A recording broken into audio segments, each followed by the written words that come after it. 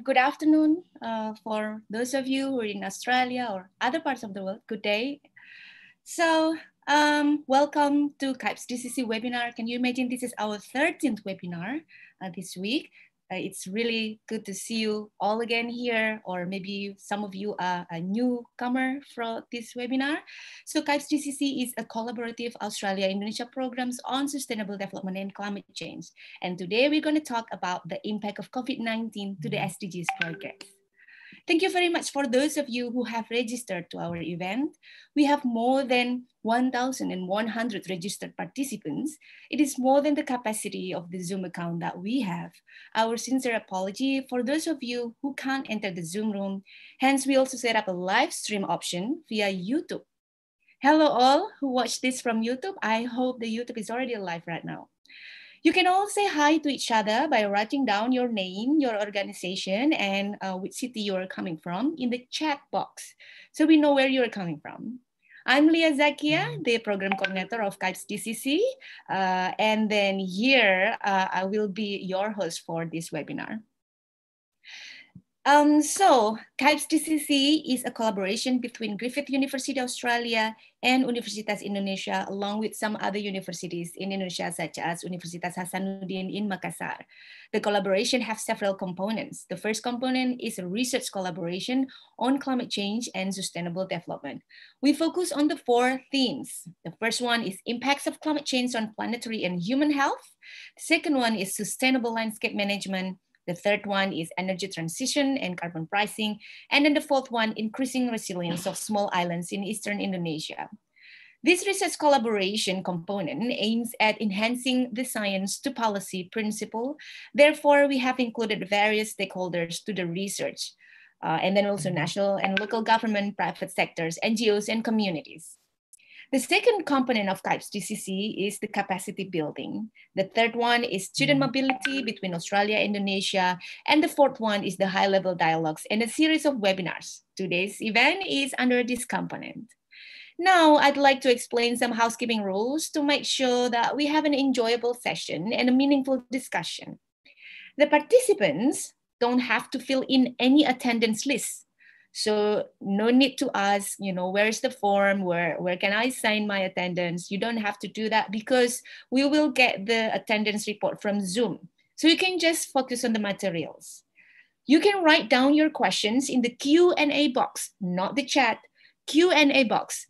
We usually receive a lot of questions. It is challenging for us to answer all, but we will do our best. Make sure that you read the existing questions first before you write down your own. Just in case it has similarity with yours, then you can just upvote it by clicking the thumbs up icon.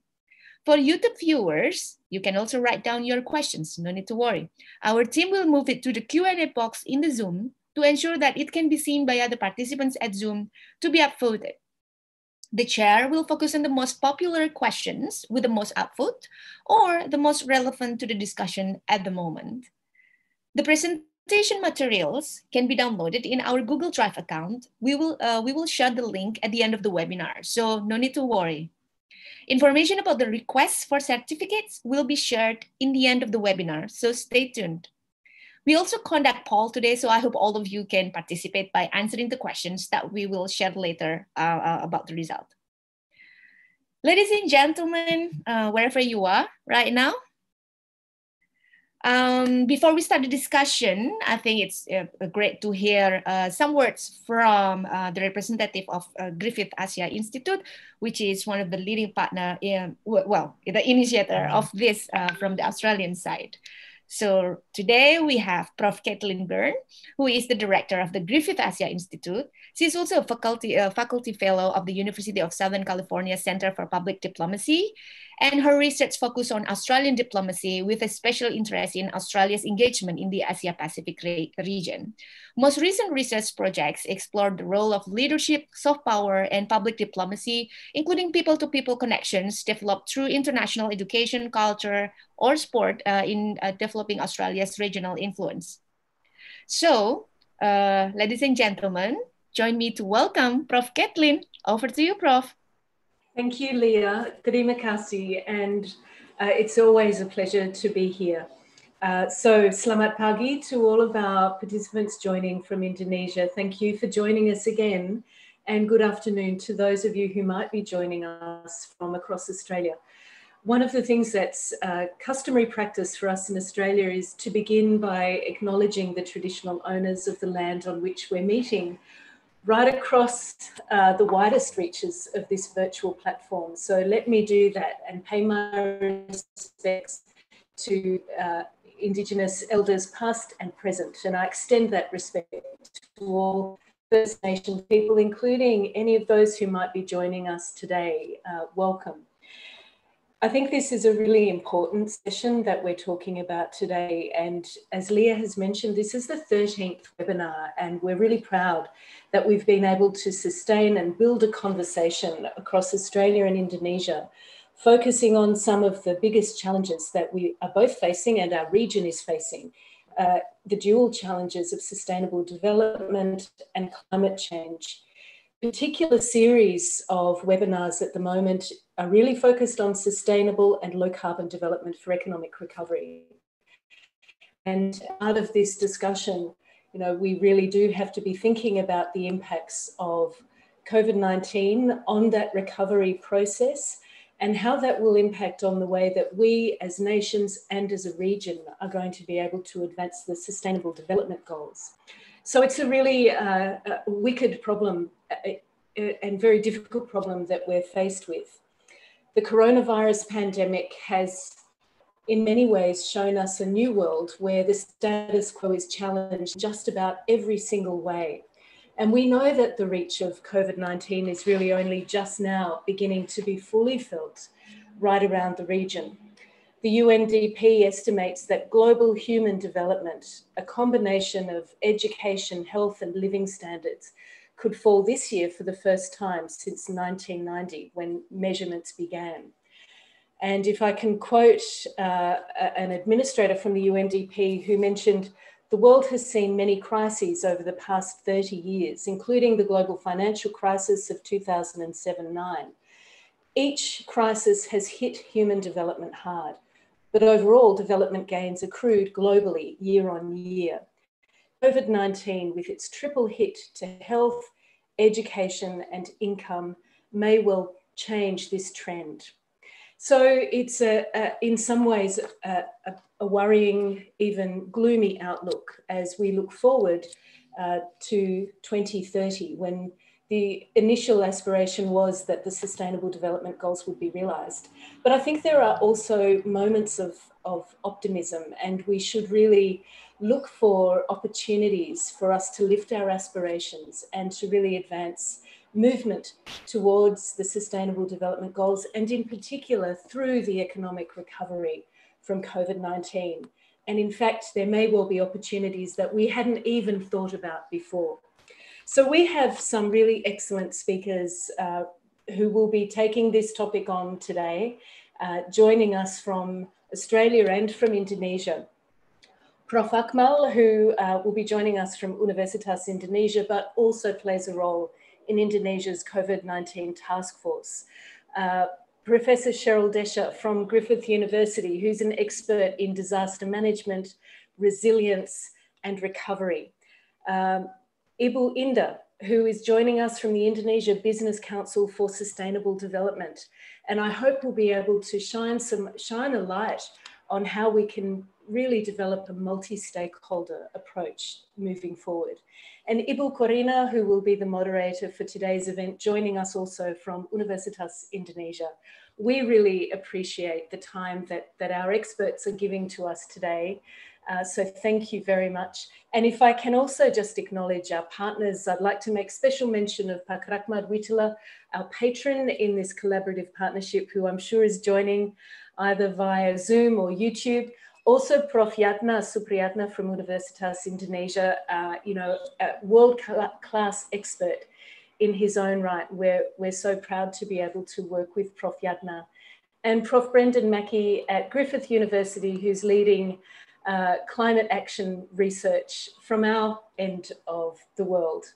And I'd like to make special thanks to Leah and Hendika, who pull all of these webinars together and do an amazing job in doing that. So thank you very much, everyone. We're really delighted you're with us, wherever you might be joining us from. We look forward to your questions and your comments that come through today's webinar and hope that you're able to connect again. And Leah, over to you. Thank you very much, Prof. Kathleen. A really good opening remarks. So hopefully you can join with us until the end of the session. So you have to run to another meeting later. So, ladies and gentlemen, now I think it's time for me to introduce our wonderful chair for today, Associate Professor Corina De Riantoputra, or Ibu Kori. Through rigorous research and clear communication, Corina strives to understand, inspire, and enable responsible leadership and human resource developments to achieve diverse, healthy, and vibrant workplaces. She received her doctoral degree from the University of New South Wales, Australia in 2010. Her two ongoing international research collaborations are with the ASEAN Productivity Organization and Global Leadership and Organizational Behavior Effectiveness. Her awards include Outstanding Paper Award, Teaching Excellence, and the Best Thesis Supervisor Award. I would love to have her as my thesis supervisor later, maybe.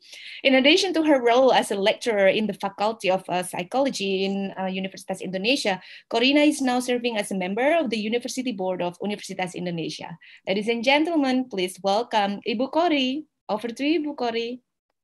Thank you very much, Leah. Very warm welcome. Good morning, everyone, or good afternoon for those in Australia. And I'm very delighted to be your chair at this webinar because so many of you have registered to this webinar.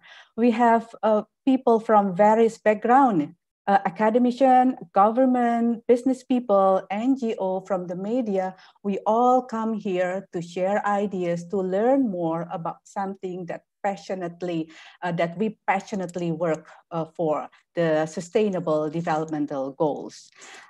So also so delighted that people not only from Jakarta that come here, but from all over Indonesia.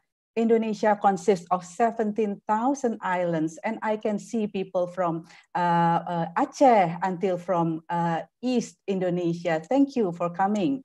Thank you also for our fellow from Australia and from India, and perhaps from other parts in the world. Thank you for coming. Today we are privileged to learn more about the Sustainable Development Goals and how this pandemic has brought more challenges to our goals. We have, as Prof. Caitlin said, we have multiple stakeholders perspective here. We have from the academic perspective, that is from Professor Desha from Australia. We also will have perspective from the government, that is from Professor Akmal Taher from Universitas Indonesia, and also from the business perspective from Ms. Indah Budiani. So our talk will take altogether about 30 minutes, and then we will have question and answer. Just like what Leah said before, I really hope you guys can type your question in the question and answer box so that we can see the questions clearly. So to make this presentation more effective, can I introduce the first presenter, that is from Prof. Akmal Taher. Prof. Akmal, can you please turn on your video? Yes, Prof. Akmal Taher. Yeah. Prof. Akmal Taher is a professor in urology, Faculty of Medicine, Universitas Indonesia. He is a pioneer in modern uroandrology. But not only that, he is the special staff of the Minister of Health for Health Service Improvement in Indonesia. And he is also currently the expert team member of the Indonesia COVID-19 response. So we are going to learn from him what the government perspective on this pandemic. Professor Akmal was a research fellow at the Hanover Medical School and Institute for Peptide Research, Hanover, Germany. And he received his PhD from that institution in 1993, a very long time ago, older than many of the participants, perhaps. back to you, Professor. Please, 7 to 10 minutes for your presentations. Okay, thank you very much, Corey. Nice to see you again. Long time to see with Corey. I will start. Thank you very much. I will take hopefully only 10 minutes. I'm talking about the impact of COVID-19 on the SDGs progress. I don't want to talk about the virus or the virus of the COVID, but I will take this opportunity to talk about the health system perspective, because this is very important. How we can overcome the problem with the COVID in system SDGs. This is I think we all know about that. We have all of the 17 goals, and then we have the third is the good health and well-being, but we know that it's interconnected, all of the goals. The next slide, please. I want to show you a little bit how actually the health in Indonesia related to SDGs. When we start SDGs in 2015, at least the MDGs we have already succeed to decrease the reduced child mortality, improve mental health, and some of HIV, malaria, and tuberculosis is still problems. But yes, next slide, please. When we talk about the SDGs, there are other goals. Next slide, please. This is unfinished business, but new highlights in the SDGs in Indonesia is actually we have the mortality attributed to non-communicable disease and tobacco control, and another thing about drug abuse, about the traffic deaths, and internal health regulation. But I will emphasize about the universal health coverage, because at least from the WHO perspective, that how we can generally we can achieve the SDGs, health SDGs, is through when we can fulfill the universal health coverage for people. I just want to say that the universal health coverage means that everybody can access all of the health services, from prevention, rehabilitation, treatment, until rehabilitations. And the second condition, we can be said that we have achieved universal health coverage, that we can access this health services without any financial hardship. In Indonesia, we try to achieve that through this JKN or BPJS. So next slide. So we can, if we look deep dive in Indonesia health challenges in the past 30 years, actually is very, very dramatic changes in our disease pattern because of human behavior changes. Next slide. In 1990, the main cause of morbidity or mortality, cause of death, is communicable disease. And 30 years afterwards, next slide, please, we have a non-communicable disease. This is very, very, I think, very important for us, because also 1/3 of our health spending is from this non-communicable disease. And you can see here, sorry, please back, the high blood pressure, stroke, cardiovascular disease. This is actually consists of 60% of mortality in Indonesia is due to these diseases. But why? Because we, until now, I have to say that until the last, our basic health survey showed that we are still problem with this, because we cannot succeed until now to change our behaviors in health behavior, at least. That's why our prevalence or frequency of high blood pressure, stroke, cardiovascular still increasing now. This is before the pandemic come. We have still problem. And when the COVID come to Indonesia, and then the most of the people's infection and also mortality is also similar with these conditions. That means, again, this is very, very problem for us. Next slide. Why? Next slide. This is what one quote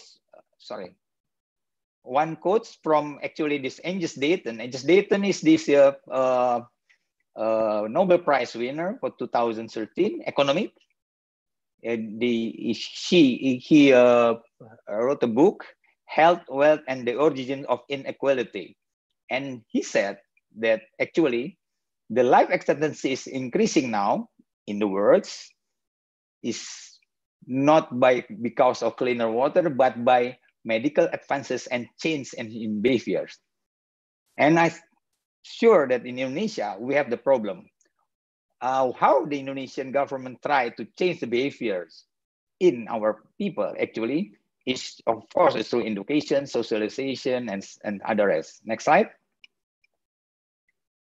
And we have to prevent all of that disease through this system. Indonesian system is the first is primary care and public health. This is the place, the first contact if people want to have a health services in Indonesia. And the second is for the hospitals and the surgery also in hospital subspecializations. And our problem now is our primary care and public health system is very weak. That because this is when we want to have a community empowerment, community educations actually happen in this primary care. That's why until now we have the problem. Next slide. When come the COVID pandemics, all of the SDGs was affected by this pandemic, of course. And then next slide. Next slide, please. And also in Indonesia, I think talking about SDGs 3, health, lives, and well-being, actually this is effect of the COVID-19 to health system. I think I will not go to the detail and what kind of the disease, but you can imagine that when we have the tsunami some years ago, we lost 200,015 people, but the impact to the economics is not so great. But now we have only lost until now, not only already 5,000, but the effect of economic of all of the jobs, economic growth, it's so severe for us. That's why I think it is very, very important to us how to overcome this problem. Next slide. Again, how actually was the problem? Actually, when you know about how we want to have the people stay at home, clean their hands, using masker and on everything, actually, everything happened in community, not in hospitals. That means everything has to be done at primary healthcare level. Again, as I told before, that this is the most weakest of our system actually. That's why I think we still have problem. And now the government, at least the next months, we will going into the primary healthcare intervention. You can see in our newspaper, in our media, if talking about the COVID-19, the pictures is only about the hospitals. That means that I think we have to change this. This is actually the next action that we have to perform is people-centered, effective, and safe actions. You can see here that what we have to do is first teaching the people, tracing the cases, and then testing and finding the positive and make isolations. This is the way how we have to cut off the transmissions. And everything outside the treating people actually happen in community, and that means the role of Puskesmas, of community health center have very, very important. Next slides. This is for summary. If we can strengthen the primary healthcare and we can have universal health coverage as the conditions, and as always in the mentioned in the WHO that disease universal coverage is the only one very, very important factors when we have to want to achieve the Sustainable Development Goals. Thank you very much. I'm looking for another discussion. Thank you.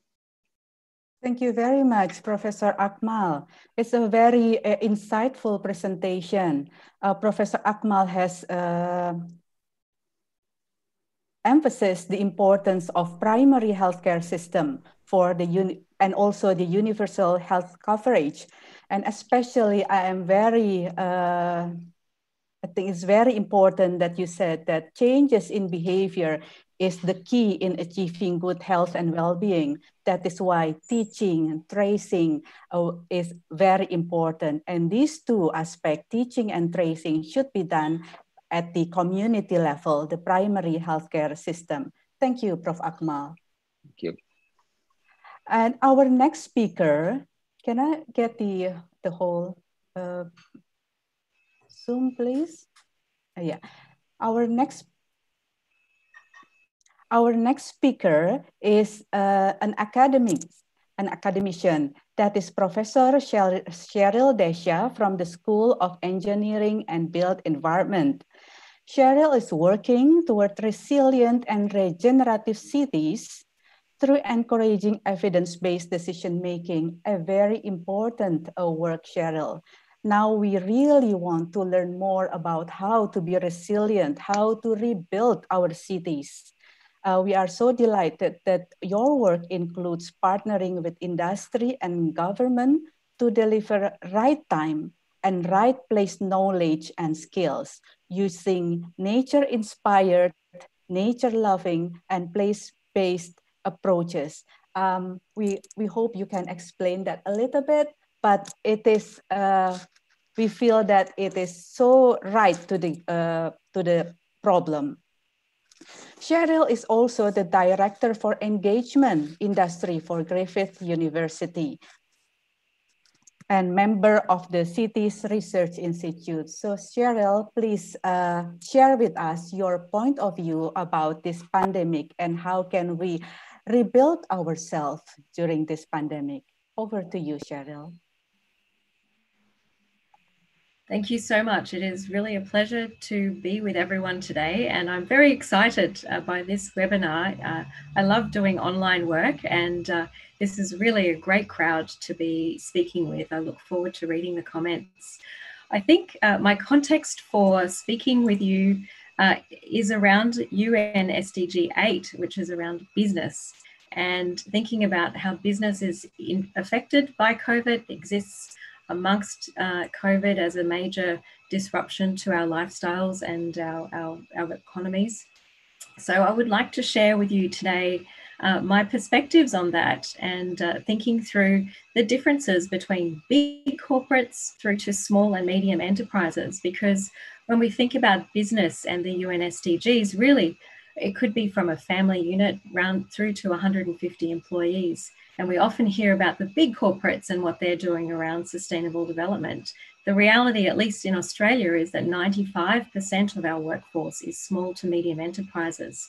So there's the everyday reality around COVID, and then there are the big corporate moves that affect our supply chain and affect our ability to have a really vibrant economy.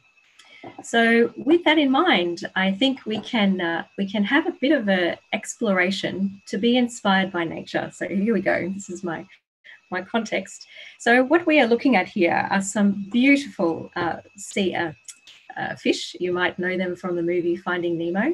Of course, they are here on one of Indonesia's reef systems in Gili Trawangan, which is just off the northwest coast of Lombok. And actually, I'm inspired to look at these creatures when I think about our interactions amidst COVID. And you would say, why? And these little critters, they live amongst really quite venomous sea anemones with their tentacles. And they live in that system and duck in and out to do their everyday, to find food, to forage, to come back and to be with family. At the very slightest alert, they will duck back into the sea anemone and then come out again. And you might think, Why does the fish waste so much energy in darting in and out at the slightest alert that there might be something wrong? Surely that is not efficient. Maybe you can think about that in your everyday life at the moment, that we're either in the workplace, or we're working from home, or we're back to work, or we're consulting from home. And this duck in and out of what we previously took for granted as being our outside systems, we might feel is actually using quite a bit of our energy. And is this really an efficient way to go? I would suggest that this creature in nature is actually highly efficient and has evolved over time to live quite well in those circumstances. So when we think about how we can become more resilient in our businesses, working from home, places that may not be the best places historically to do business, how do we evolve our own protective skin? These fish actually have a layer of mucus on their skin that helps them coexist in their environment with the sea anemone. How do we shift our business mindset to have this extra skin that allows us to exist in this new normal? So that's the nature inspiration that I would like to use today for our discussion. And when we take that into looking at the bigger reef system, then we think, wow, there are other big corporates. You can see the big fish here in the background who can be out in the open. Maybe there are some systems that operate in society regardless of COVID in and out that are actually quite stable. Knowing what they are, which supply chains are really stable, which mechanisms in society, economic mechanisms work really well regardless of what COVID is doing to our supply chains and our retail systems, service systems. That's really important for us to understand in going forward. And then to also know which businesses, which operations can exist as the Nemo fish inside and outside of the sea anemone surrounds that are much more localized. And so our ecosystem of our business world then takes on a really different picture. But when we think about the reef, actually reefs are changing all the time. And they have cyclones. At the moment, they have a lot of extra heat stress with climate change.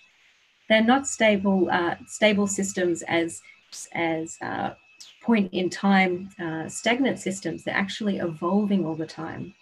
So our human species has a lot to learn from these kinds of systems when we think about COVID, amidst other future disruptions that we may face from perhaps other viruses. Perhaps we know of some of the climate change influences, but there will be others. There might be other external disruptions. So as we look forward in our already disturbed system of economics because of COVID, how do we create that resilience to now also be agile in the face of future disruptions?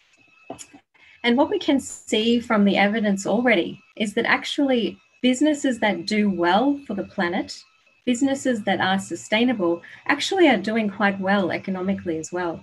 So you may have heard of the United Nations Sustainable Development Solutions Network. They have produced their 2020 report.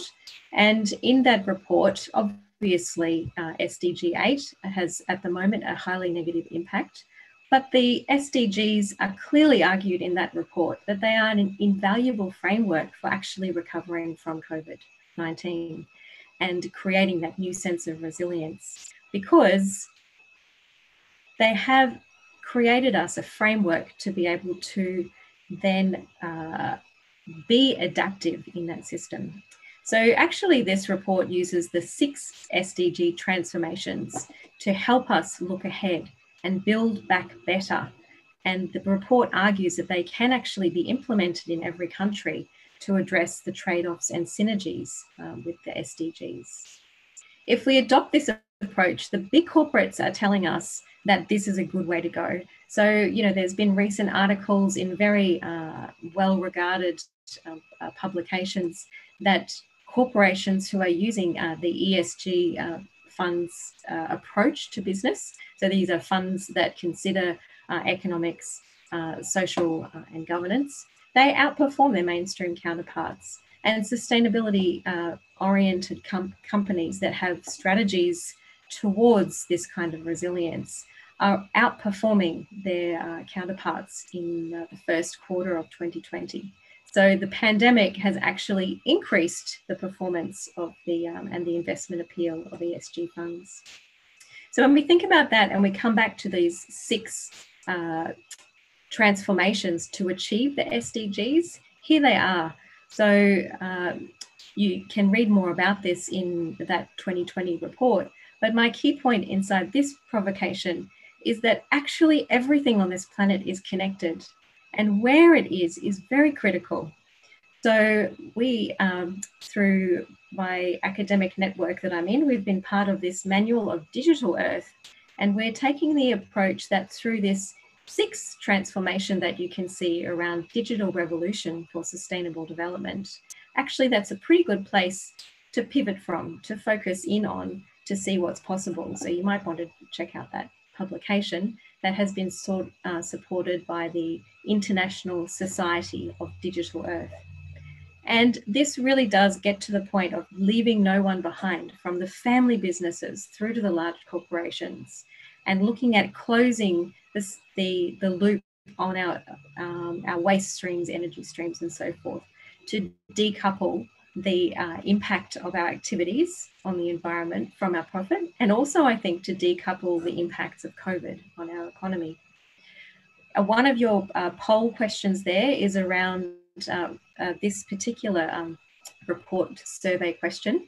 They canvassed around 1,000 people and had their opinions on this topic of what will be the impact of COVID-19 on each of those transformation areas. So I've asked you the question around the 6th area of digital revolution for sustainable development. Keen to hear your thoughts on that. The report from the UN SDSN also has an interactive map. So this is Digital Earth. It's about being able to measure and then manage. So when we can see what's going on around the SDG 8, then we really start to get interested in what we can do locally about it. So if we have a look at, this is the overarching result for SDG 8. But inside that, you'll see there are a number of indicators, and it's really good to get down to the indicators when we talk about the SDGs. And they all have different patterns. I'm not going to talk about what those patterns are. You can see the source of the data changes for each one. So there's lots of really great evidence pieces that are giving us an eyes into what is going on around our planet according to the economic perspective. And how then that is influenced by COVID, we can track because we've got this mapping line of sight into what's happening. The other thing that this network has done is produce the SDGs today. And this is a bit of a different kind of visualization. Data, again, on particular parts of the Sustainable Development Goals, giving us current information on what is happening around the world, thanks to the partnership with Esri, who is a very big geospatial company doing this visualization work. So, yes? 1 more minute left. 1 minute left. Perfect timing, because this is my last slide. So in terms of having this open access data platform, we have a virtual space for us to be able to think about how our systems are working around the planet in terms of adapting our supply chains, adapting our purchasing, adapting our global interactions with our business colleagues, and being mindful that in that adaptation, we are not inadvertently addressing the other indicators in negative ways. So within the context of environmental management, this is really important to first measure and then manage holistically. So I leave you with this picture of Nemo and a thought that actually being adaptive is quite a complex thing to accomplish. And it's conversations like these, I think, that can move us closer to that as we think about what it means to be resilient to COVID for our economic systems.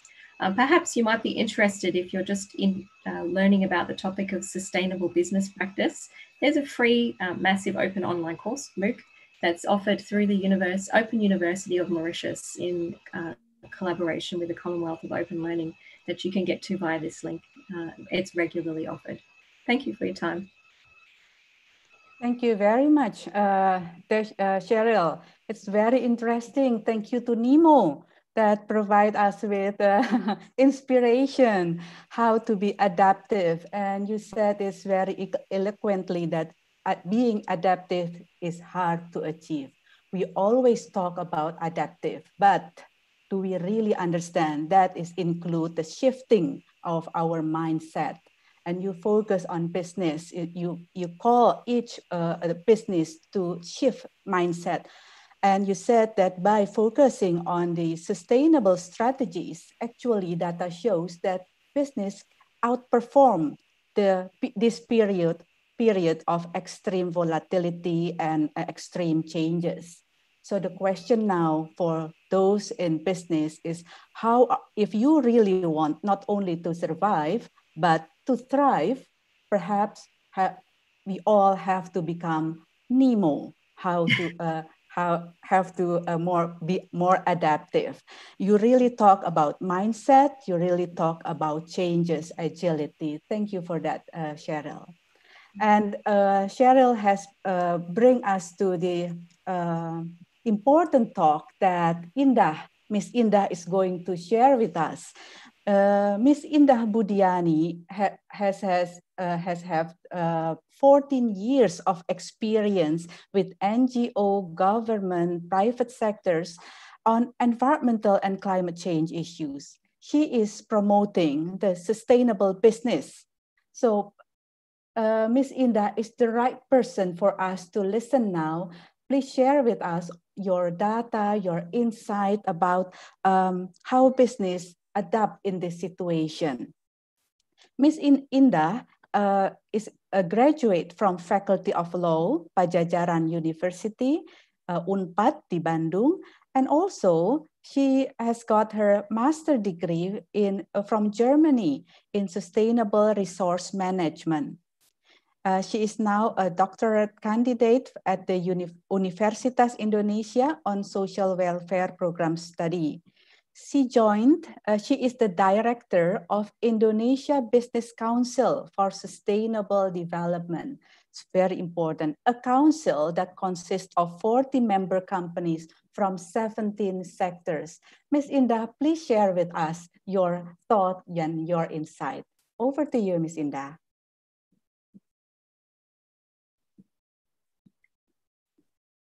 It seems like we lost Ibu Indah. Hopefully she can join us soon. She is now. Yeah. Okay. I'm here. Over to you, Ms. Indah. Okay, thank you very much, Ibu Kodi. It's such a pleasure to join all of you here. So good morning, good afternoon for you in Australia. Assalamualaikum warahmatullahi wabarakatuh. So it was an interesting story from Cheryl about the Nemo. So perhaps I will explain you now about the Nemo. So my context is about how business, wait, I will share my screen. How business practicing their sustainable business in current pandemic effect, yeah. So, but before we jump into the main message or the main question, I would like to give some overview about IBCSD. So IBCSD is a business association that has commitment to promote sustainable development. Long before SDGs exist, we already promote sustainable development through the private sector. And we also part of the WBCSD, the World Business Council for Sustainable Development. It's a global network that promotes sustainable development at global level. So I think in Australia, there is a BCSD as well, Australia BCSD. So we are part of the global network. And we promote the integration of SDGs in sustainable business objective and operation because it's really aligned with the sustainable business concept. And we also encourage leadership and collective action in the business sector to support the achievement of the SDGs. We really encourage the companies to work with the peer sectors because we believe they cannot work alone. They should work with the peer sectors because if they want to voice their challenges and also their obstacle in transforming their business as usual to that sustainable business, they have to voice that challenges. So together with other companies, I think their voice will be heard more. So this is the picture of the book that we created last year. It's the collection or the compilation of the private sector contribution to achieve SDGs in Indonesia. It's very interesting stories. It's downloadable in our website. There are a lot of stories which is very relevant with the achievement of SDGs set in Indonesia. So you can read this. So this is our global network. As I mentioned earlier, we are part of the World Business Council for Sustainable Development. You can see how we link to each other here. So I think it's about 60 BCSD all around the world. So as you can see, WBCSD was established in 1992, while IBCSD was established in 2011. So within that year, several BCSD in several countries was established. So in Indonesia, the BCSD was established by the effort of Kadin, Indonesia Chamber of Commerce. So it's 4 years effort. It's a long process. So this is our prominent and the founder of IBCSD. So we have 6 companies: Bagri Telkom in telco sector, hosting Indonesia, which now changed the name to Semen Bangun Indonesia. It's cement industry. We have Bank Negara Indonesia from banking sector, and also RAPP, part of April Group, pulp and paper. And we have Garuda Indonesia, perhaps you know, it's aviation industry. And we have Meko Power Indonesia from energy sector. So now we are growing from 6 companies. Now we have 40 companies. If we divide it by sector, we have 17 sectors. And of course, we expect more companies to join us. We still need some sector from automotive and also from electronic, because now we are looking forward for the industry 4.0. So I think that's an important sector to join our forces. So this is our main message, yeah. How do the IBCSD and its members see the current pandemic affect opportunity and challenges in practicing sustainable business in Indonesia?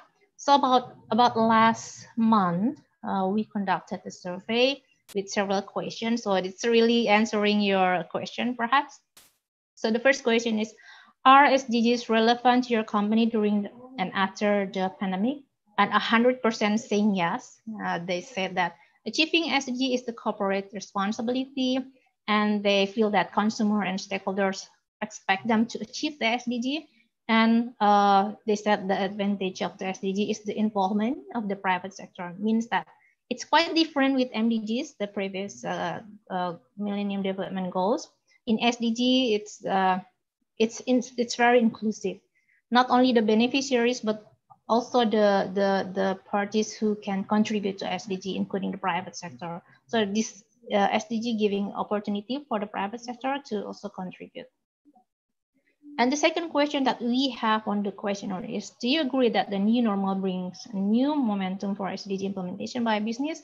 So 91% saying yes. You know, there is some increasing intensity for poverty and unemployment. And also there is increasing urgency on education and health, and also increasing uncertainty. So this make the companies rethinking about their business strategy. And the other question is, with the new normal, will there be change in your SDG scope, approach, and target?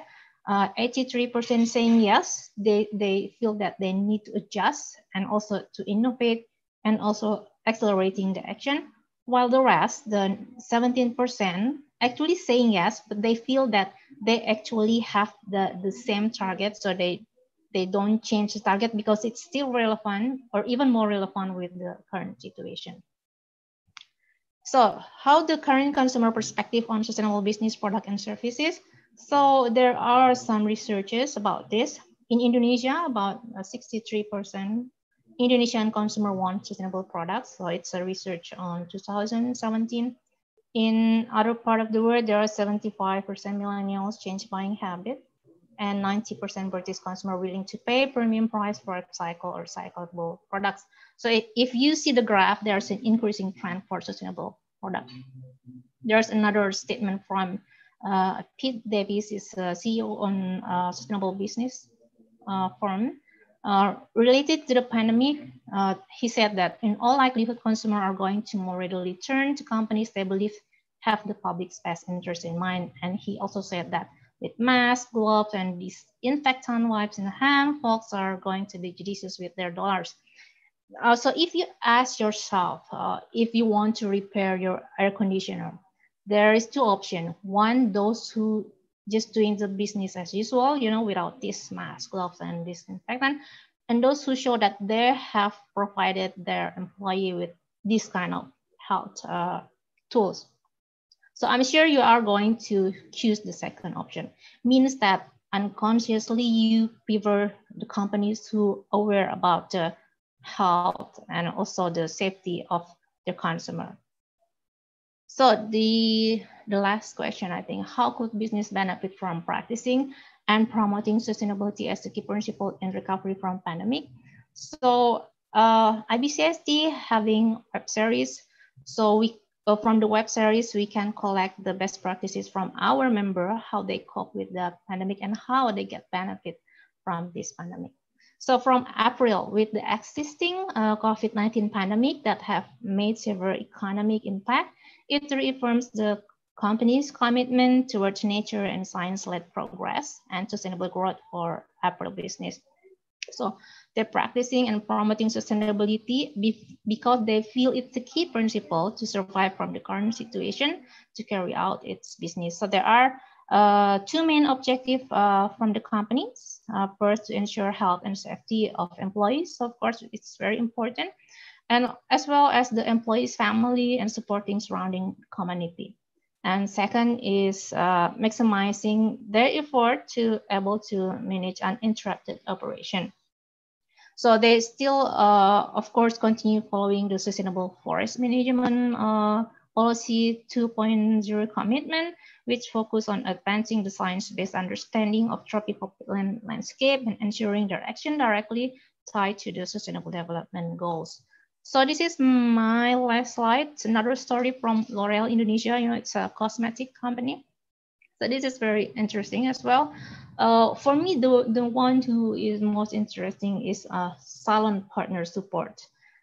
They provide training for the SME, the salon, which buy their product. Yeah. So I think this is also the strategy from the company to maintain the relationship with the buyer. So after the pandemic, they hope they still have the SME running the same business, so they still have the consumer buying their product. So I think that's my last slide. So I'm happy for any question. Thank you very much. Thank you very much, Ms. Indah. You have provided us with a lot of data, and it's really eye-opening how the business sectors see the pandemic. So using the framework that Professor Desha has shown us, the importance of mindset, I can see from your presentation how many corporations see that achieving the SDGs is a corporate responsibility. So that is their mindset. And they also see that the belief that consumers are going to choose companies they believe have the public's best interest in mind. So perhaps this helped them to focus more on the public's interest. So you talk first about mindset, and you also talk about adjustment, including innovations. In your presentation, you said there's a lot of innovation is ongoing in the companies. And also, I'm very much interested in your third point about accelerating actions. So this is not only about ideas, but also about adjustment and taking concrete actions. Either that is in terms of training for the employees or for the customers. Thank you very much, Ms. Indah. Very insightful. So everyone, can I have all the presenters' video on, please? We have several questions, important questions, interesting questions. Because of the time constraint, please allow me to combine some questions so that the panelists can answer these questions. First question is directed to Professor Akmal. Professor Akmal, this is from two people, from Boy Siddhartha and Angel. I combine these two questions. This is the question.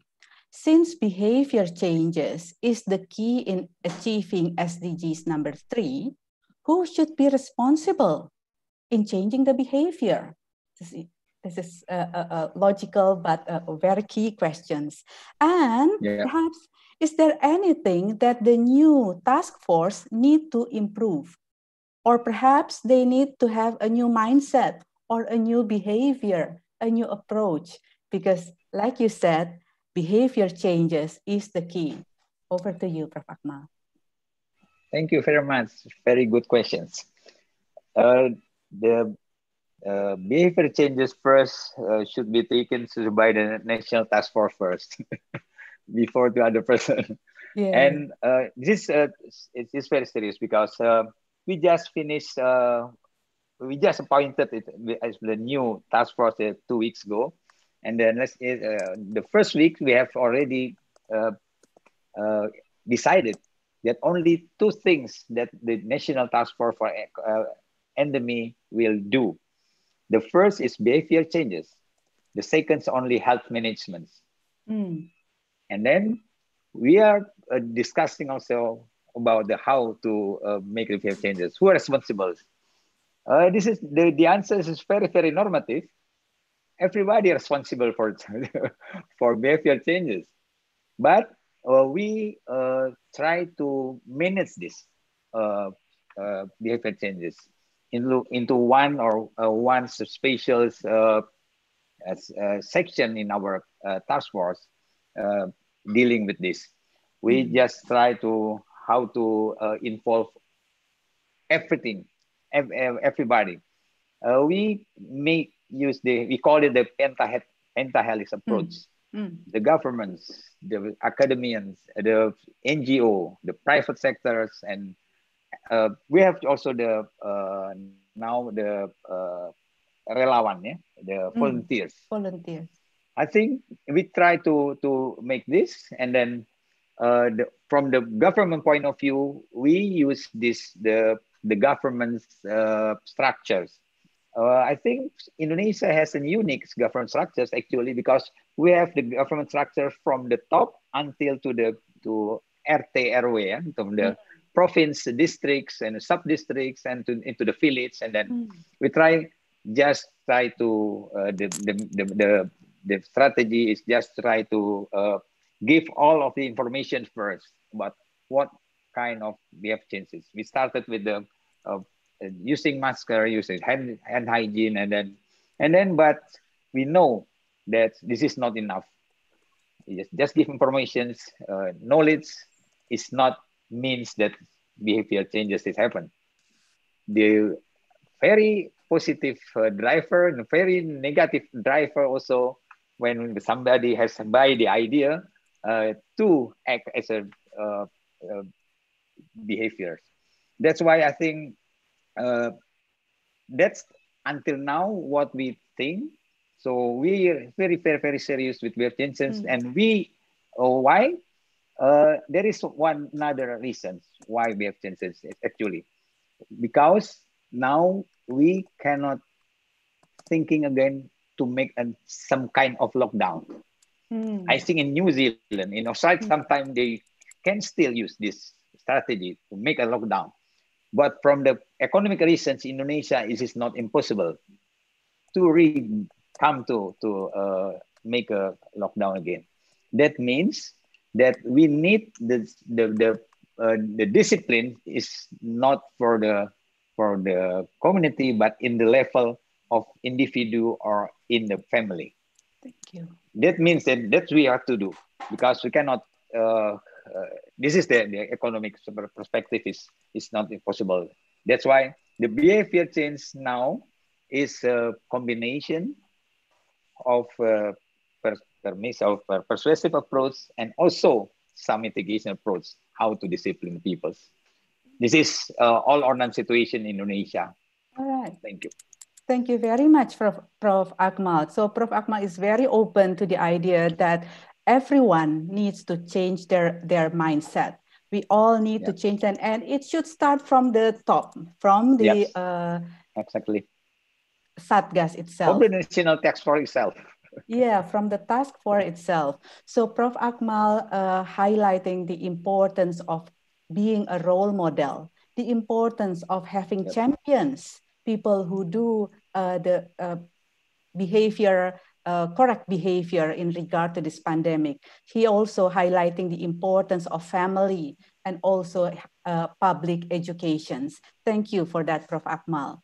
Second question, perhaps I would like Prof. Desha to answer this question because this is from two people actually. One from Indonesia, Universitas Sriwijaya, and one from Vietnam. I will read the questions for you and for everyone. COVID-19 pandemic threats, COVID-19 pandemic threats the achievement of 2030 Agenda for Sustainable Development, which may decline the enthusiasm to meet vigorous goals which will be achieved. In my mind, all governments across the world, hang on a sec, all governments across the world should stress the importance of multilateral cooperation among countries in dealing with the socio-economic impact of COVID-19, especially to alleviate poverty and achieve equitable prosperity. So they are focusing on the multilateral cooperation. They also said that COVID-19 pandemic affects all activities, including university education, which demands university change from the face-to-face learning process to virtual learning. So this is another question. My question is, what are the opportunities and challenges of virtual learning and how government and publics prepare university resiliency to face the unforeseen crisis? Over to you. Thank you so much. What a wonderful reflection and such a timely question, because I think everywhere around the planet, universities are really struggling with enabling our teaching and learning and also enabling our research to continue amidst the COVID disruptions. Some of that relates to reduced budgets available from government and also from reduced students being on campus. And some of it is more around the logistics of how we collaborate with our international colleagues when we're not doing so much face-to-face.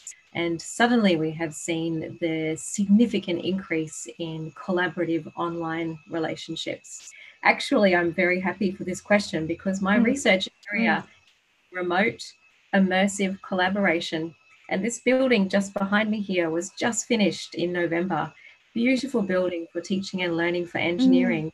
We only had 4 weeks of students being on campus to use this building and then everything shut. And so I have been thinking about how you use this type of facility. I think it's the same for other types of business too. It's not just university.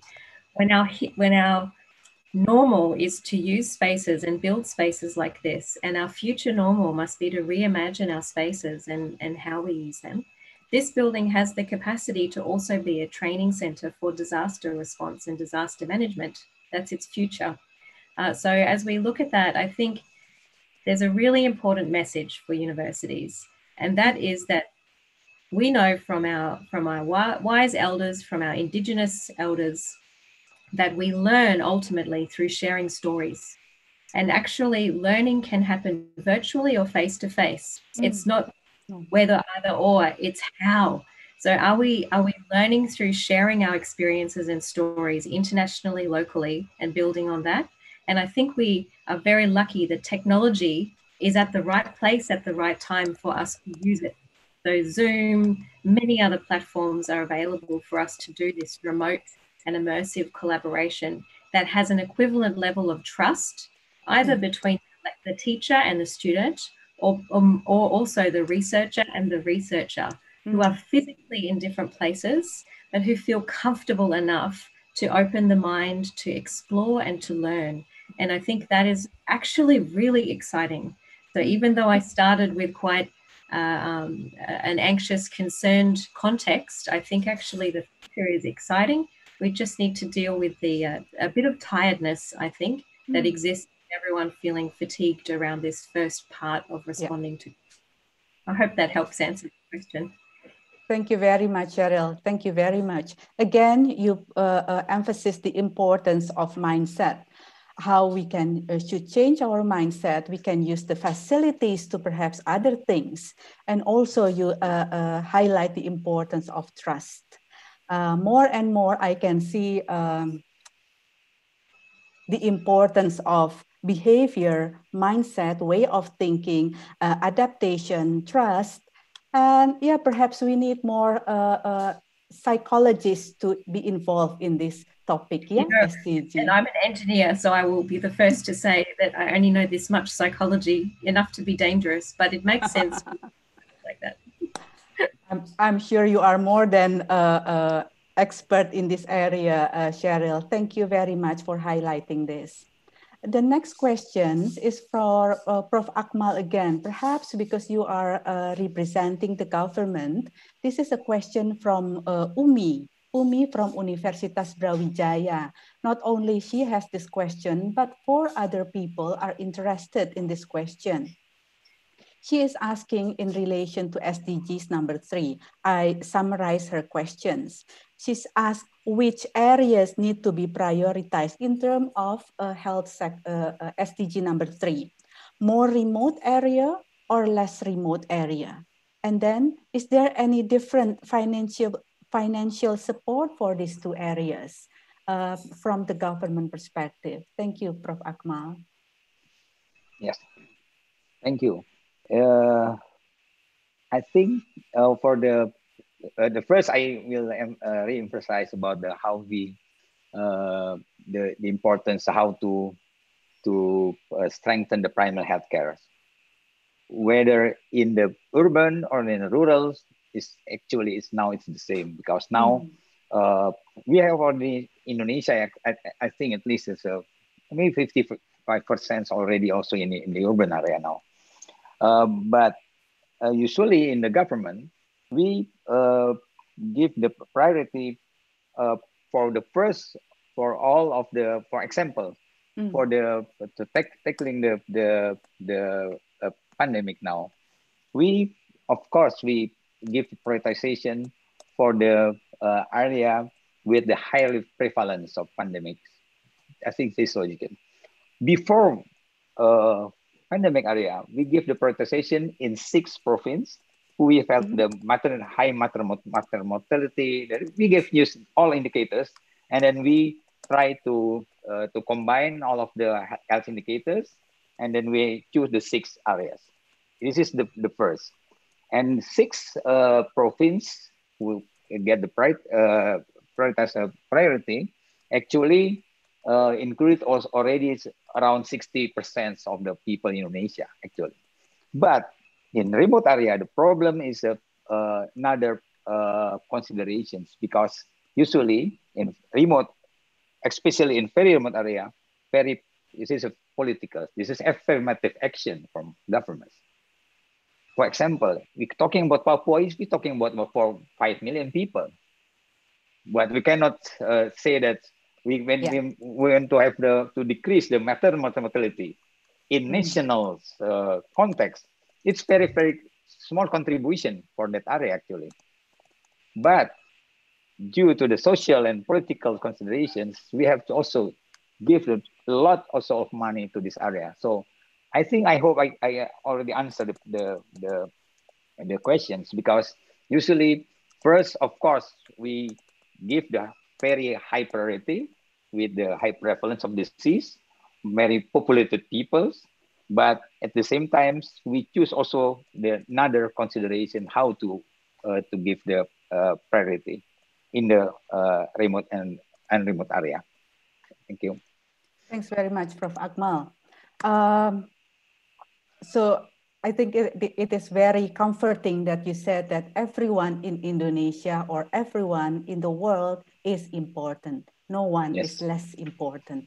That is very comforting, very wise, and we are so willing to support the government. Next question is for Ms. Indah. Ms. Indah, this is a question for, hang on a sec.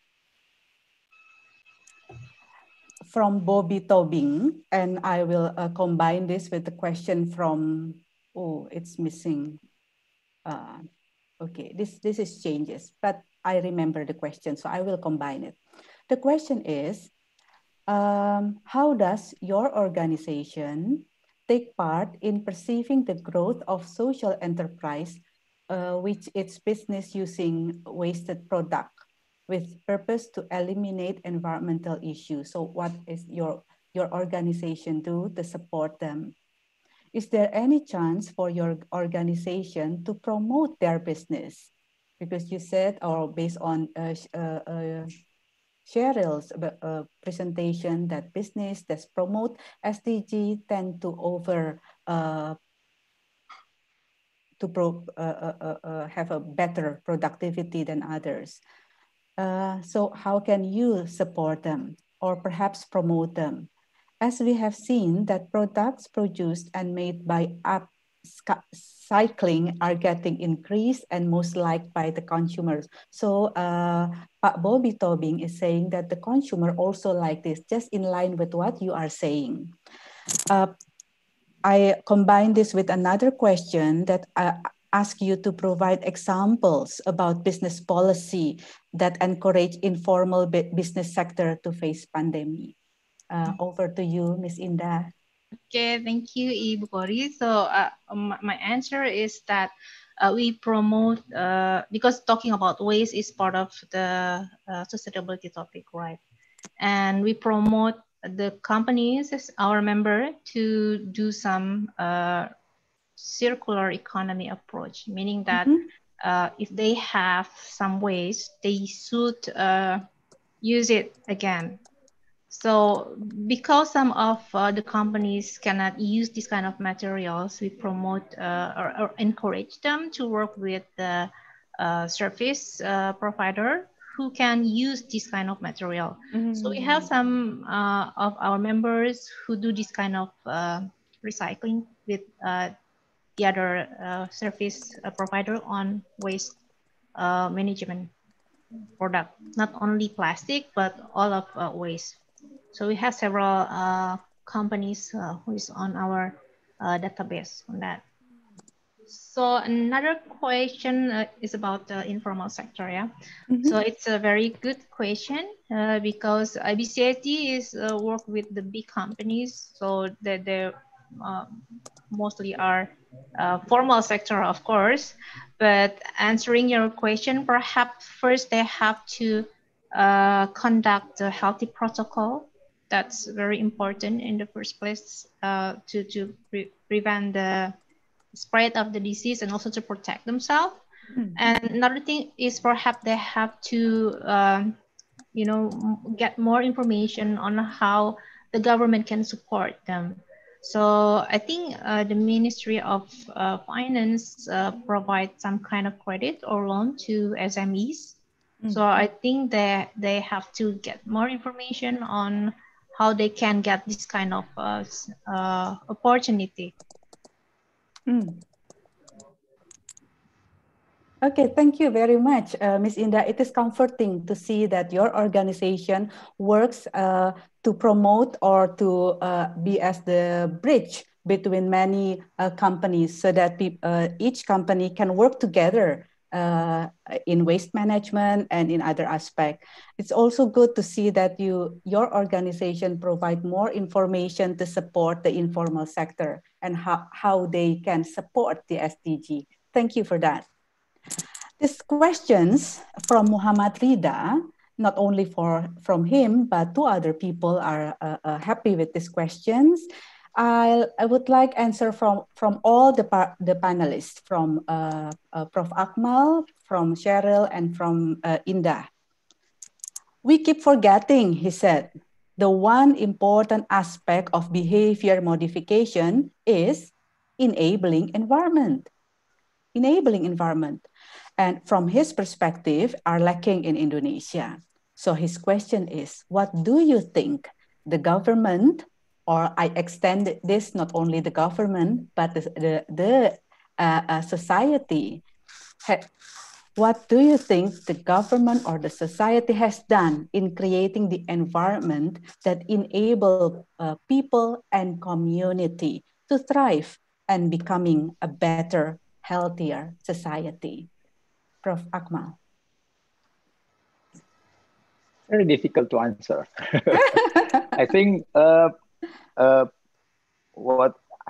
this is my opinion. That's the first thing. I think if you want to have the change of behavior change in the community, that we have to be trusted by the people. So I think learning from the many countries that and also learning from the COVID pandemic, the role of the decisions, the consistency of the governments, and also the science-based decisions is very, very important. Because by doing this, we can gain the trust from the peoples. This is not easy because we face the new diseases, and sometimes, for example, in my field, I have in 2 months we have to make clinical guidelines how to treat people 2 or 3 times in 2 months. Usually in our fields, we change the clinical guidelines every 2 years. And then this is not easy because if you learning from, for example, from the Australia, the Congress Australia, they said that they use words as living documents. The guidelines is living documents. You can change every time they think there is new evidence. Because when we have to talk, we have to be trusted that we can give the reason why, the evidence, and sometimes the evidence is changing still because this is the new one. So we come to the management now. Who is in Australia? There's only one institution can give issues these guidelines. We also try to find this, and it is not easy because there is some variation, not only variation, great variation between province, and then so I think I will summarize that the trusted governments is very, very important, and the government can get the trust from people if the decision is consistent, this is sciences and evidence-based policy. I think this is one of the very important, at least from our perspective of governments. And sometimes people say that if you look at the perceptions in our survey, in our polling, we got around 60% from one polling about how the perception of the people. I think this is not good, but not so bad. But we have to try going to through this all of these situations. Once we can show to the peoples that we consistent with our decisions, I think we can get to change the behavior of the people. Thanks very much, Prof. Akmal. Over to you, Cheryl. Yes, thank you, Professor Akmal. I think I will build on your conversation, because as you were speaking, I was reflecting on my recent learning about our Queensland government here in Australia. And I'm an engineer, but I have been learning about the health system as part of this resilience journey in looking at hospitals and how hospitals can improve their organisational resilience to COVID and other disaster disruptions. Because at the end of the day, it's the human being in the system that must be working very well for the system to work very well. So if patients want good treatment, the doctors and nurses and cleaners and directors must also all be working well. What I learned from the Queensland system, actually in our corridor between the Gold Coast and Brisbane, it's a hot growth corridor. So actually globally it's looked in as being a place to study, to see how rapidly growing populations deal with infrastructure and changes. So when I was looking at Corridor, we learned that the Metro South Health and Hospital Service, so we have 16 of Queensland. This one in this part of our state is the only one that is fully digital. And a fully digitized health service means that they have patient tracking that extends beyond the usual paper-based system and one computer, one surgery. With that, you can see the evidence in the COVID numbers for Queensland compared with the rest of the country.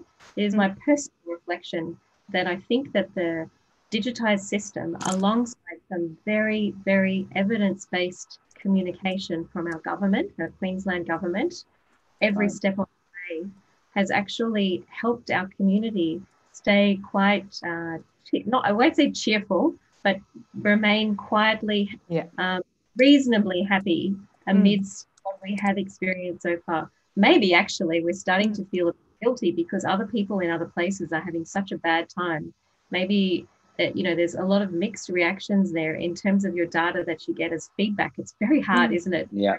But when you look at the evidence base of the COVID cases and the rapid tracing and the clear communication from our leadership at that provincial level, the state government level, it's really interesting to see how the digital system, the evidence base, and the clear communication are working well together to help our thrive and keep going. Our borders are closed, and yet we still can go to work. We can still send our children to school, and these are the things that make the human beings happy every day. Thank you. Thank you very much, Cheryl. Indah, would you please add some? Yeah, because my background is from private sector, so perhaps I would like to answer based on my background. So we are working together with the government, of course. So we talk about how the government can support the business sector who are willing to change or willing to transform their business as usual to the sustainable business. So, and then I think we also have to change the behavior of the consumer, not only the policy, but the consumer. So there is an interesting story on this. So there are some company who is trying to doing well. So they certify the product and so on, and they put their products on the market, and then the market is just display just next to the other competitor, the same product, but the competitor, which has a cheaper price. And then our community still consider the price as the decision making. So then the company who's trying to doing well try to rethink about, they're losing their market, whether we still have to continue this. So they're back to business as usual. So I think it's very important to educate the market as well. And fortunately in Indonesia, there is support from the OJK, the Finance Service Authority for green finance. So hopefully with this kind of support, the company who's trying to do well, through certification and others, doesn't necessarily have to sell more higher price than others. So this is our expectation. Thank you. Thank you very much, Indah.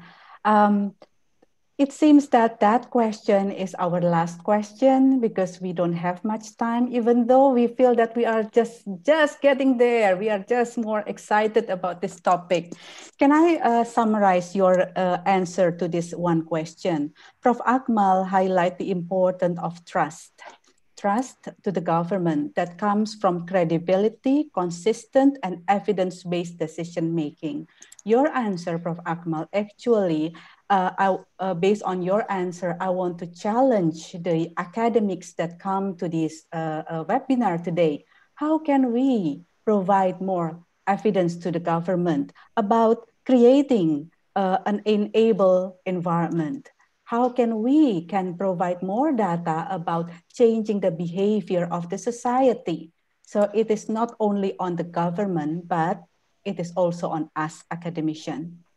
And Cheryl, provide example, a very nice example about a digitized system that provide evidence-based communication system. Yep. Again, communication system, information is what we need in these uncertainty times.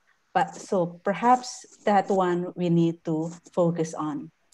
And Indah so brilliantly said that if you want the business to change, educate the consumers, because the business, consumer for the business is the king. So educate consumers. Again, it talk about information, public education, talk about behavior changes. So all the questions, all the discussion, I think point out, I don't know, it's very hard to summarize everything, but perhaps we can agree that this pandemic pushed us so much in our the achievement of SDG. But not only that, it also provides us with opportunity to learn more, to innovate, just like Indah said. And it cannot happen without what Cheryl said, mindset. We need to be agile, and it all starts from mindset. Prof. Akmal also agree with that, emphasizing the importance of behavior changes. So that is perhaps the summary of our topic today. The summary is, I cannot summarize all your important presentation, but at least it can help each one of us to reflect, what can we do? Behavior, in changing our own behavior, helping our family, helping our society, and supporting the government. Back to you, Leah. Thank you very much, Ibu Kori. That was wonderful sharing you have done. And then also thank you, massive thank you for all the other speakers, Prof. Akmal, Prof. Cheryl, and Ibu Indah for a great insight that you have given. We have around 450 participants joining through Zoom, and then also some hundreds from the YouTube, and I'm sure it will be increasing over time. So I hope the participants also, thank you for the participants who are joining us until the end. You are wonderful. Some of you are a regular viewer for this CAIPSDCC webinar. And before I close, I would like to share the polling result, which is very interesting. We have 6 questions, and now I think it's already shared. Can you see that? And for the viewer in YouTube, I would like to share the screen because I have put it quickly on, hold on. Oh, that's my, that's my WhatsApp. Sorry. Now I think it should be good. Yep, this is the right one. Okay. All right, hold on. So we asked the participants, which sector do you most identify yourself with? 50% are from academia, so majority of you are academics. And then 22% from national government, 10% local government, 7% private sectors, 6% NGO, 5% community, and 1% media. And the second question is, does the pandemic change your decision-making on purchasing products? The majority of you, 56% say, yes, I prefer products from company that perform sustainable business. That's impressive. 37% no, it is still the same. Price and quality is my priority. And 7% no, I will buy products from company that has been conducting sustainable. So that's pretty interesting. Ibu Indah, this is a question from you.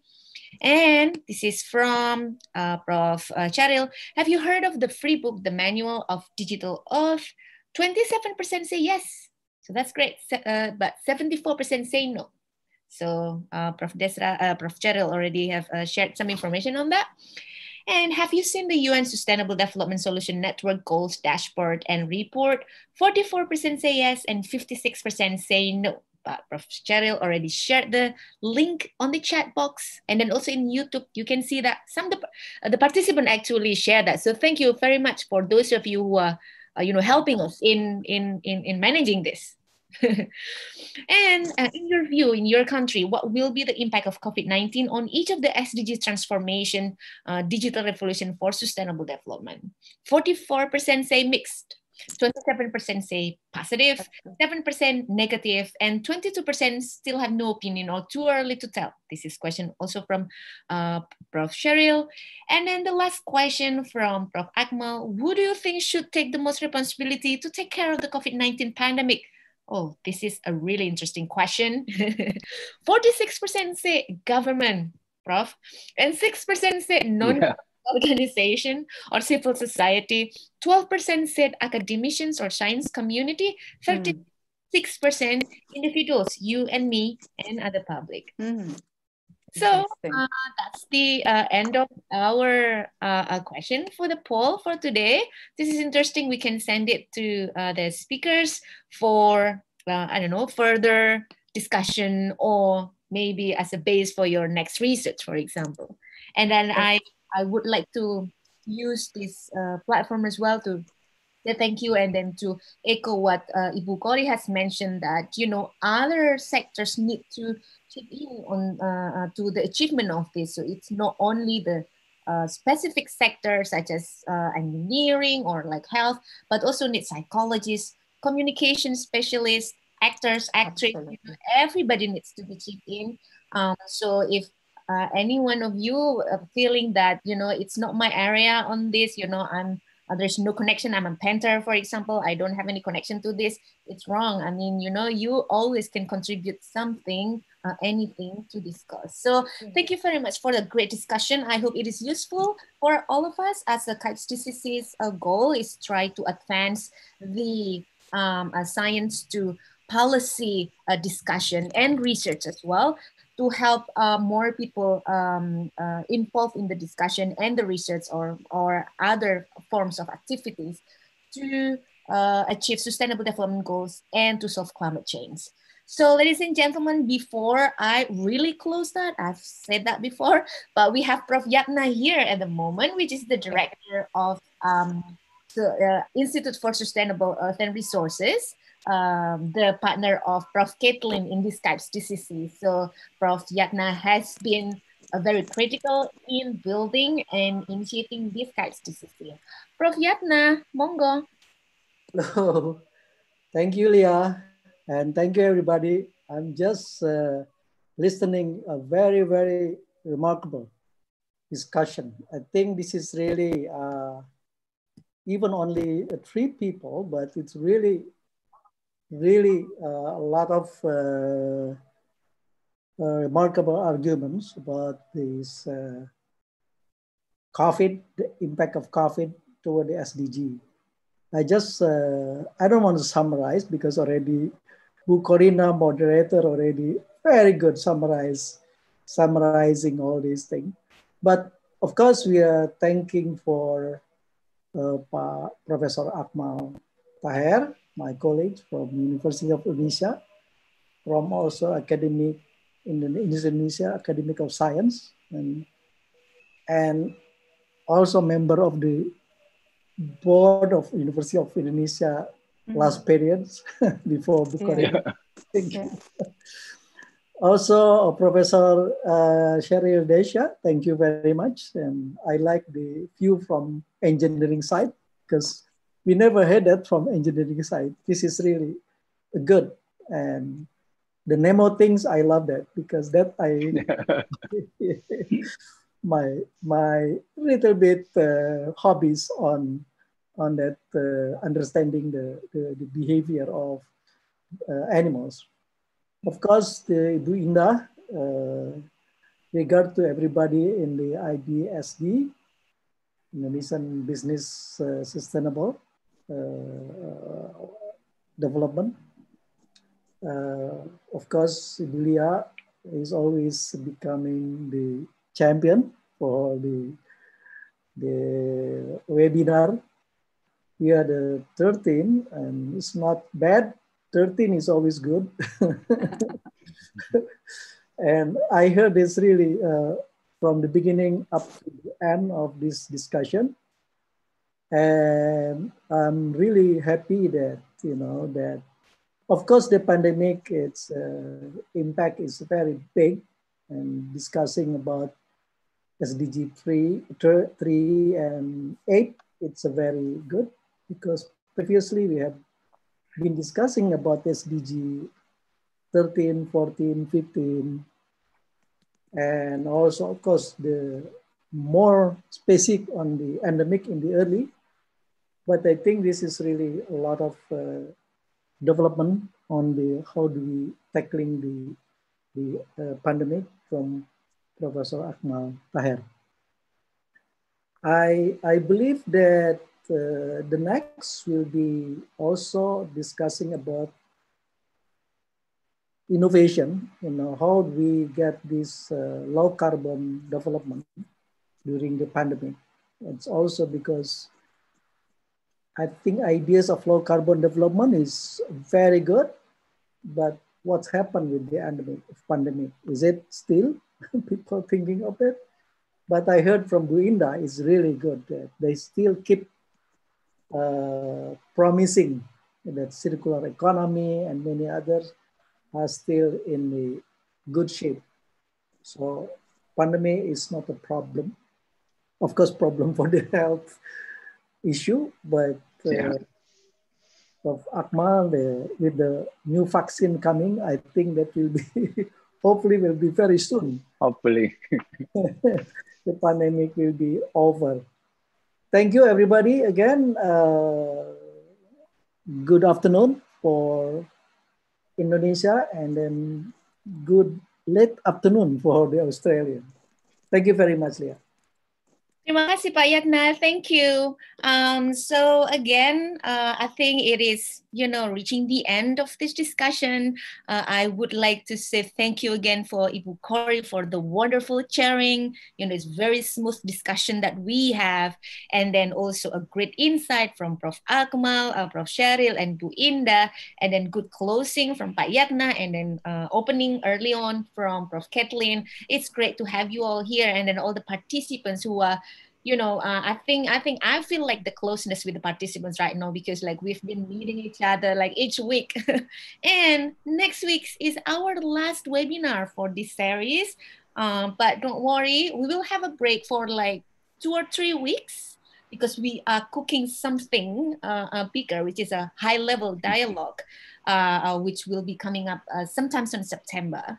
But for next week, it will be very interesting, because we will talk about the alternative funding for low carbon development, which is, you know, people are questioning right now, you know, what's happening with the low carbon development right now, where are we now in the climate actions and sustainable development as well, because of this COVID pandemic, how do we source some additional or alternative fundings for that? So please stay in tune. And then also just a reminder, usually we have this every Thursday, but for next week it will be on Wednesday, because Thursday will be a public holiday in Indonesia. So we want to move it like 1 day early. So please be mindful that it's on Wednesday. So I know, because some of you already remember that CAIPSDCC is every Thursday. Next week is on Wednesday. And then afterward, we will have a break for a few weeks, and then we will come back again with a series of high-level dialogue. So by that, thank you again for all the attention, and for the participants for joining us until the end. Hendika after this will take over to explain to you about the certificate and the materials as well. And by that, then see you next week on Wednesday. And thank you again. Thank you. Bye. Thank you, Bye. everyone. Thank you. Thank you, Prof. Jatna. Terima kasih Pak semuanya. Yatna. Ya, siap. Terima kasih. Ya. Terima kasih, Cheryl. Terima kasih. Thank you, Ibu Kori. Thank you, Ibu Indah. Saya izin live ya. Terima kasih. Sama-sama. Mantap banget tadi, Bu. Thank you banyak, Lia. Patologis kita perluin. Okay, Handika, you take over ya. Participants, Pak Yatna, see you next week. Yuk. Terima kasih, Bapak. Terima kasih, Pak. Bapak Ibu, thank you very much for those of you who have joined us through the end. you could download the presentation materials of the speakers in the link in the latest post of the Facebook page of Institute for Sustainable Earth and Resources. And for those of you who would need e-certificate, you could fill one of the links on the right side of the screen. Yeah, you could just fill one. It leads to the same form, but it's just in case there is two access for just in case.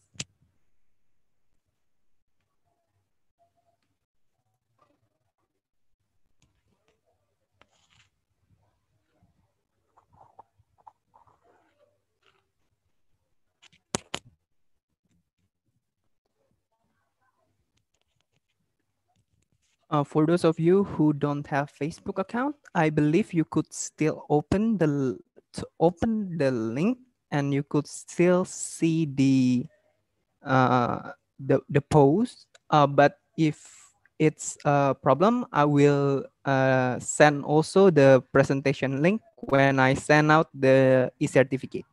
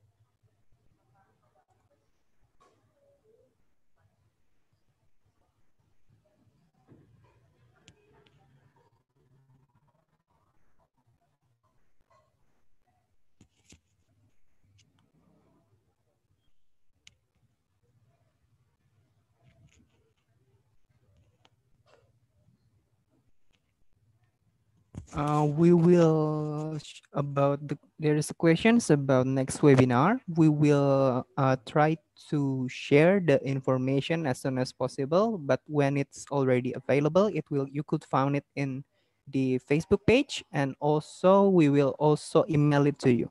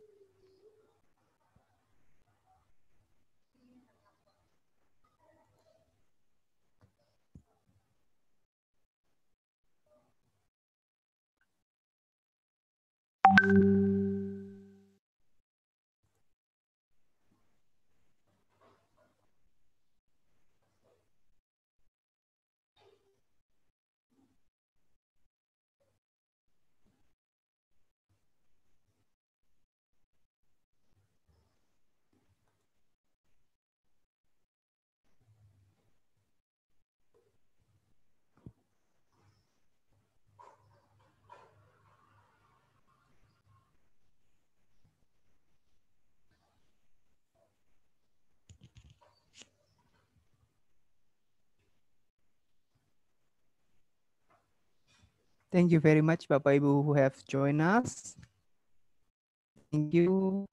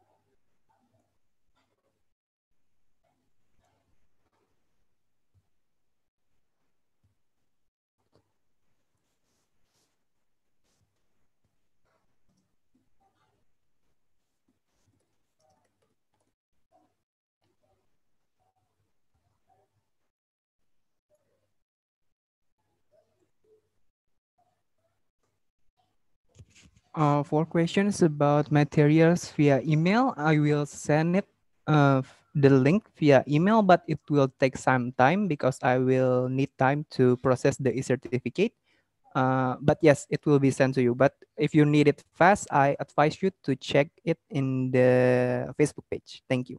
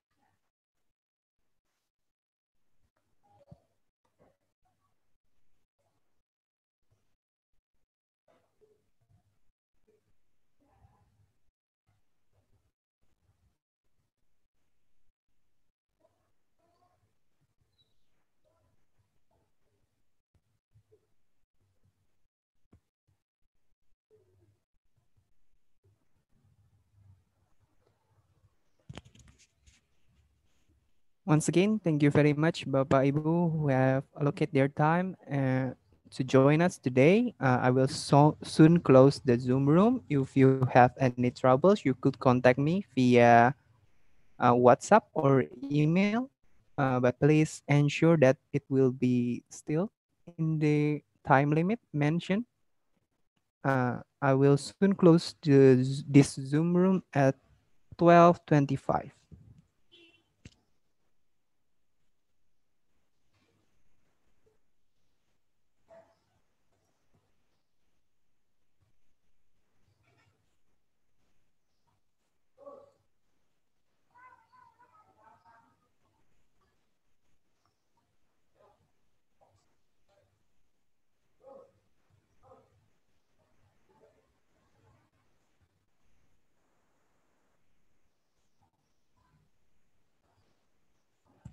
Okay, thank you very much and see you in the next webinar. Bye-bye.